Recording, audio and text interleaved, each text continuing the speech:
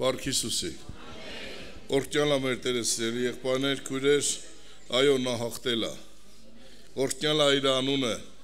որ նա հավիտենական հաղթող Տեր է ու թագավոր է։ Սիրելի քույրեր, եղբայրներ, ես ուզում եմ մեր վերջի բաժնում Սուրբ գրքից, որ պետք է աղոթենք հոգսերի խնդիրների համար, բայց մինչև այդ Սուրբ գրքից միտեղ կարդալ մի քանի րոպե այս ուղղությամբ իրար հետ կիսվել, որից հետո աղոթքով պետք է գանք Տիրոջ առջև։ Շատ հաճախ մարդը իրան հարց է տալի, որն է Աստծո կամքը իմ կյանքի մեջ։ Եվ շատ հաճախ մարդը ձգտում է, փնտրում է, ուզում է հասկանալ, գիտակցել, թե Աստված իրանից ինչ է ուզում։ Եվ այս հարցը միշտ հուզել է, հուզում է եւ պետք է հուզի մարդկությանը։ Եվ ես ուզում եմ Սուրբ գրքից այսօր կարդալ մի տեղ, որ մեզանից յուրաքանչյուրը շատ պարզ եւ հստակ ձևով հասկանա, թե Աստված ինչ է ուզում քեզանից եւ նրա կամքը որն է քո վրա։ Շատ ժամանակ մարդիկ մտածում են, որ Աստված այնպիսի բաներ իրենից պետք է պահանջի, որ ինքը ի վիճակի չլինի այդ պահանջը կատարի։ Եվ դա սատանայի խաբկանքն է միշտ։ Եվ սատանան միշտ մարդին խաբում է, որ գիտես, ասում է, դու մեղավոր մարդ ես, դու ինչքան էլ աղոթես, ինչքան էլ պաշտամունքների գնաս, ինչ էլ անես, մեկ է, դու չես կարա, այն ինչ որ Աստված ուզում է դրան հասնես։ Եվ մարդը գալիս է մի օր, երկու օր, մի շաբաթ, չգիտեմ, մի տարի, մի ամիս, թողնեմ գնեմ, նորից հենց իր վիճակը խառնեմ, նորից գալի, ու այս մարդը չի կարողանում հոգևոր աճ ու առաջընթաց ունենալ։ Տեսեք ինչ ասեմ, սիրելիներ, Առաջի Թեսաղոնիկեցիս 5-րդ գլխի 17-18 համարը։ Առաջի Թեսաղոնիկեցիս 5-րդ գլուխ 17-18 համարները այսպես է ասում. Անդադար աղոթք արեք, ամեն բանի մեջ գոհացեք, որովհետև սա է Աստծո կամքը ձեզ վրա Քրիստոս Հիսուսում։ Օրհնյալ է իր անունը։ Երկու կարևոր բան է Տերը շեշտում։ Ասում է սա է իմ կամքը քո վրա, Արտակ, ով քուրս ուրախբերես, սա է ասում իմ կամքը քո վրա։ Անդադար աղոթք անեք եւ ամեն բանի մեջ գոհանաք։ Անդադար աղոթք անենք եւ գոհանանք։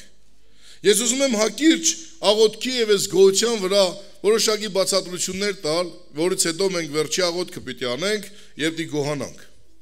Ընդհանրապես, սիրելիներ, աղոթքը ինչու համար է մեզ պետք։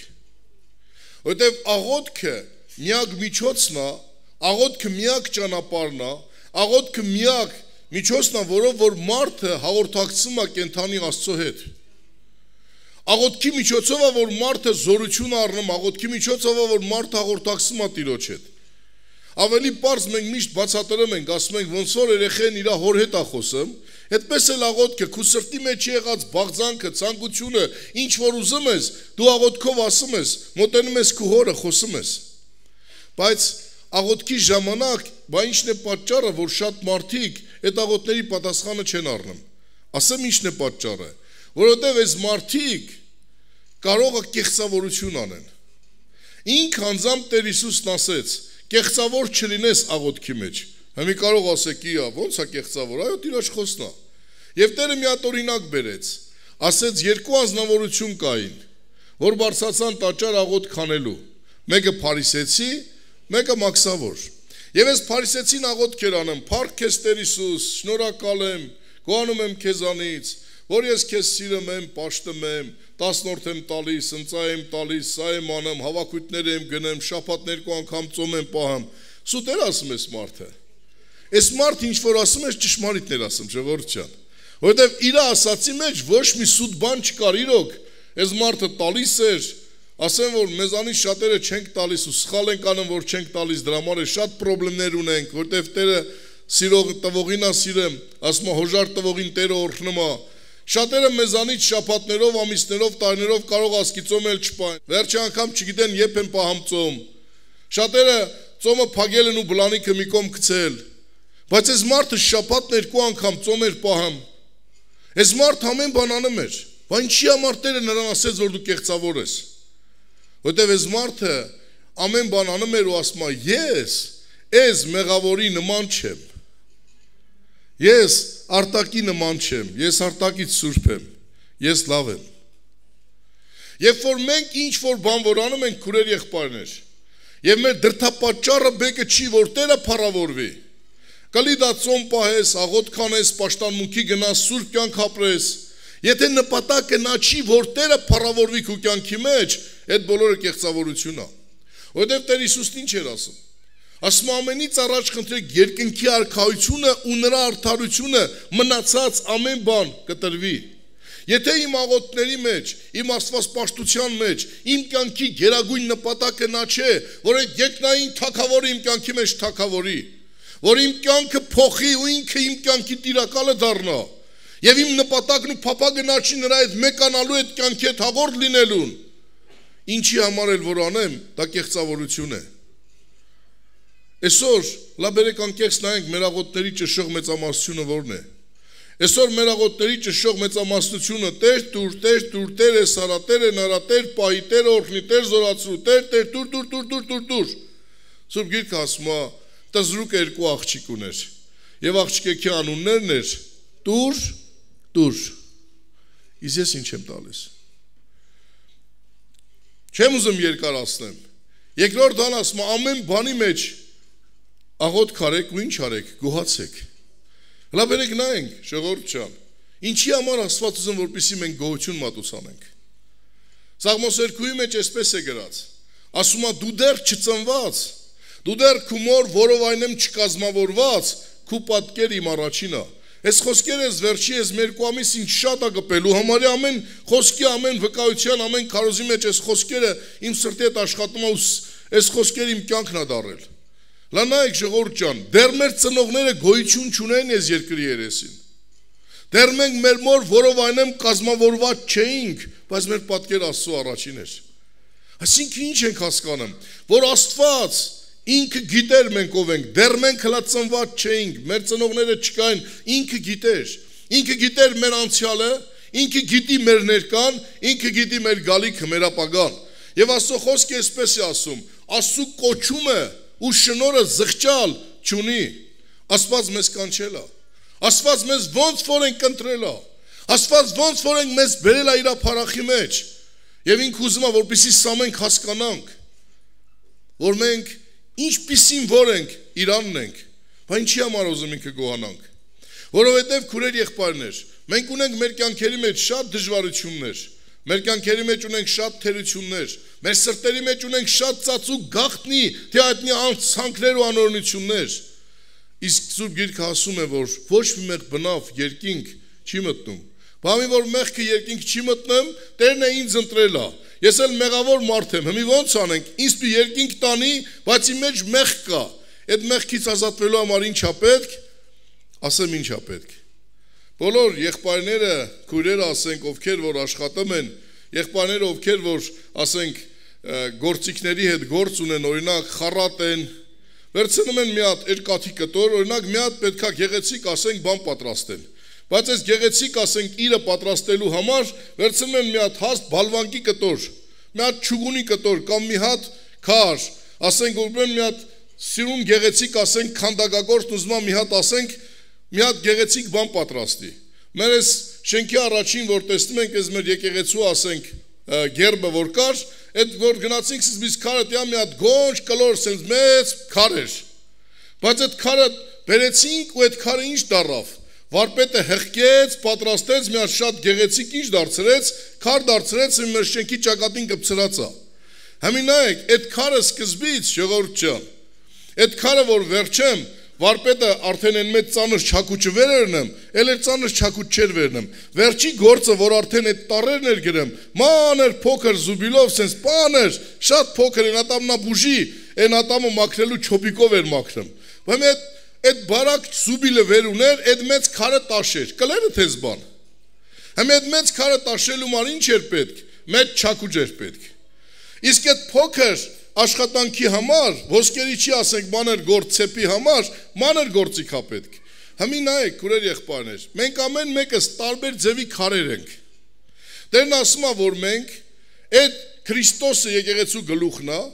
եւ այդ եկեղեցին Քրիստոսի մարմինն է, եւ ամեն մի քար, կենթանի քար է, որ պետք է այդ տաճարի մեջ դրվի։ Հիմա մի հատ գոնջ քար եմ ես, մեծ բին քար եմ։ Հիմա այդ քարը պետք է տաշվի, սրբի, սրբատաշ, որպեսզի մյուս քարերի կողքին սիրուն դրվի։ Հիմա այդ քարին դեպեկալ այդ եկքա գոնջ քարին, այդ մեծ քարին, վեկալ մի հատ փուճուր ժամագործի չակուճու, տանով թեղ դուր, կմտաշվի թե չէ։ Դրանց կդից մի հատ մեծ կվալդա պետք։ Որ մի հատ թափով տա ջարդի, կվալդից հետո մի հատ ինչ ա պետք, մի հատ մեծ տանոք ա պետք, որ հեղկի, տաշի, վերջեն որ շլիֆով կովանի, մաքուր շուշաթուղ տանի ու պատրաստանի։ Հիմի նայեք, քուրեր եղբայրներ, այդ քարերը մենք ենք։ Եվ ամեն մեկիս համար Աստված ունի հատուկ իր գործիքները։ Այն մեծ գոնջ քարերին մեծ կվալդա օգտագործում։ Այն փոքր քարերին փոքր մուրճա օգտագործում, որտեղ որպիսի մեզ հղկի։ Եվ Աստված գիտի մեզ ինչ է տալիս։ Այն ինչ որ դու ունես, Աստված ինքը ամենալավն է քեզ տվել։ Բայց երբ որ հարցնում ես մեկին ո՞նց ես, եսի մե փառք Աստծո ախպեր ջան։ Գործը ո՞նց է, փառք Աստծո յոլա։ Ո՞նց թե փառք Աստծո յոլա։ Այսինքն ես մարդը տրտնջում է։ Ասում է գիտես Տեր Աստված, դու չգիտես ինչ հարց ես ինձ տվել, հələ այս հարցը հետ մի օր ապրի նոր կիմանաս իմ ղադերը։ Տեր Աստված, ես ինչ կեսուր ես տվել, ես ինչ կնիկ ես ինձ տվել, ես ինչ մարդ ես ինձ տվել, հələ մի օր ապրելիս նա հետ կիմանաս, հա փառք ես Հիսուս ջան, հա շնորհակալ եմ, բայց գիտես սա ով է։ Գիտերը չգիտի ումա քեզ տվել։ Խաբար չի ումա քեզ տվել։ Այն ինչ որ տվել ամենագերագույնն ու ամենալավն է տվել։ Այն կնիկը, որ ինձ տվել է ամենալավագույնն է տվել, որ ինքն ինձ տաշի։ Կարող է մի հատ ուրիշ կնիկ տար, բարակ վերներ շկուրկեն քսերից չկայնար տաշեր, բայց մի հատ կվալդա տվել, որ ինձ ինչ անի, ջարդի։ Այն մարդը, որ քեզ է տվել, որ ասում ես, վայ Տեր, խմեմ այս անեմ, տո լավ անեմ, որովհետև եթե մի հատ փափուկ մարդ քեզ տար, կարող է դու չփոխվես, հենց ինա տվել, որ քեզ կրթի, հղկի, քեզ պատրաստի, քուրես ու ախպերես։ Որովհետև Սուրբ Գիրքը ասում է, ես ձեզ գիտեմ։ Ինքը սիրում է մեզ։ Ինքը չի նայում մեր մեղքերին, չի նայում մեր սխալներին, չի նայում մեր անօրենություններին, ինքը մեզ սիրում է։ Եվ ինքը ուզում է, որպեսզի մեզ սիրելով իր փրկության արժանացնի, իսկ փրկելու համար մեզ պետք է ինչ անի, հղկվի։ Հնեցին է մեզ տալիս, հնեցին է մեր կողքին դնեմ, որպեսզի նա մեզ կրթի դաստիարակի։ Ես վերջերս երբ որ անցած շաբաթ խոսում էի Ջրաշեն, դենտեղ մշեցի են, սաղ մենք էլ ենք մշեցի, ասի ժողովուրդ ջան, դուք քուրդ մշեցի, ես ձեզանի քուրդ մշեցի։ Ես էլ եմ ասի մշեցին, ատեր դելա, որ մենք իրար լավ տաշենք։ Աստված գիտի ում ինչ է տալի ժողովուրդ ջան։ Հիմի այդ խմբավարը, որ քու վրա է, որ նեղվում ես, այդ հույվը, որ ես քու վրա եմ, որ ասում ես, վայ Արտակն էս այնա, խիտերը չգիտի ում ա դրել։ Այնքան կոշտելար, այնքան կոշտ գործիքով պիտի թաղվես։ Ոչ մի անգամ այդ ամուր երկաթը Փեդի ռեզեցը չտաշեմ։ Այդ երկաթից ամուր պետքա պողպատլի, որ այդ երկաթին ինչ անի, տաշի, հա Սամոջան։ Մեր Սամվելը քարտաշ մարդա գիտի։ Այդ քարը վերնես մի հատ փափը քարին վերնես տուվ քարը քսես վրին, ինչ պիտի անի, ոչի բան։ Այդ քարից պետքա ամուր մեկը լինի, որ այդ քարին ինչ անի, հղկի։ Դրա համար քուրեր եղբայրներ, Տերը գիտի քեզ ինչ ա տվել, ինձ ինչ ա տվել։ Եվ դրա համար ասում ամեն բանի մեջ ինչ արա գոհացի։ Հենց որ մենք հղկվում ենք, տաշվում ենք, սկսում ենք փայլել, այդ մարդիկ, որոնք մեզ նեղացնում են, որոնց մասին մենք տրտնջում ենք, որոնք ասում ենք վատն ենք, դրանք մեր ուստեկն են, մեր վարպետներն են, մենք դրանք շատ սիրենք։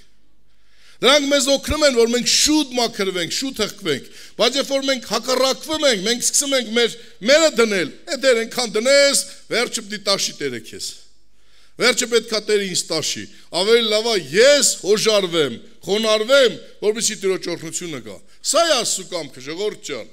Սա է Աստծո կամքը իմ եւ քո վրա, ես երկու բանն ասեմ, գոհանաս ու աղոթք անես։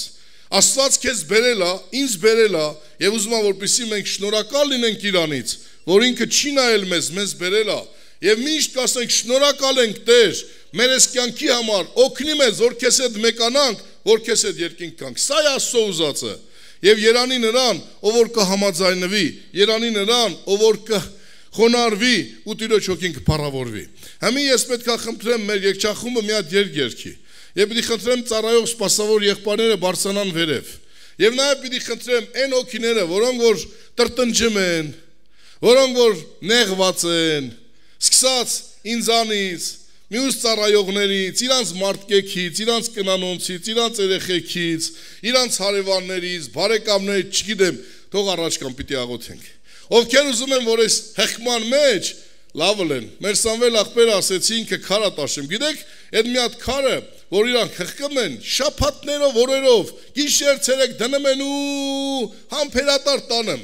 Այս քարն քանուզի գայմել, այդ քարն քանուզի գոնչել իրան չէ դաշքրեմ։ Այդ քարն քանուզի գայմելի թող 5 օր ուշ տաշվի, բայց իրանք մինչև վերջ տաշում են։ Եվ վերջում այդ քարը գեղեցիկ անոթ են սարքեմ, վազ են սարքեմ, չգիտեմ, գեղեցիկ սիրուն բաներ են սարքեմ, ու մարդիկ դնում են իրանց դռներին, իրանց պատերին ու ուրախանում են։ Այդ ձև էլ ժողովուրդ ջան, մեր Տերը համբերատար սպասում է։ Այդ մենք ենք վռազեմ։ Հիմա ինչքան շուտ խոնարհվենք, թույլ տանք, որ Տերը մեզ ջարդի, այնքան մեր օգուտն, այնքան չէ, մեկ ապտի մի օր ջարդի։ Օրհնյալ է իր անունը։ Կանգնենք ոտքի ժողովուրդ ջան։ Պետքա երգենք, եւ եթե մեկը ամանչում է, այդ ամոթը սատանայից է։ Մենք անցած 3 շաբաթ առաջ, ասում 2 շաբաթ առաջ մենք աղոթեցինք, եթե հիշում եք 8 տարեկան երեխու համար, որ ասին ծանր վիճակի մեջ է, այսօր պատասխանն եկել է, որ փառք կարդամ եղբայրներ ջան 2 շաբաթ առաջ 8 տարեկան երեխա համար, որ աղոթեցիք, Աստված նրան վերակենդանացրեց, շնորհակալության աղոթ բարձրացնենք Աստծուն իր ողորմության համար։ Ամեն։ Այո, մեր Աստվածը կենդանի է։ Այն Աստվածը, որին որ ես պաշտում եմ, որին որ ես սիրում եմ, որը որ իմ հերն է, նա հավիտյան կենդանի է։ Նրա անունը փառավոր է, նա հավիտենական թագավորն է։ Դա համար մենք պետք է գոհությամբ երգենք, որից հետո աղոթքով գանք Տիրոջ առջև։ Համարձակ եկեք Տիրոջը, ժողովուրդ ջան, մեկ կաշկանդվի, երգենք։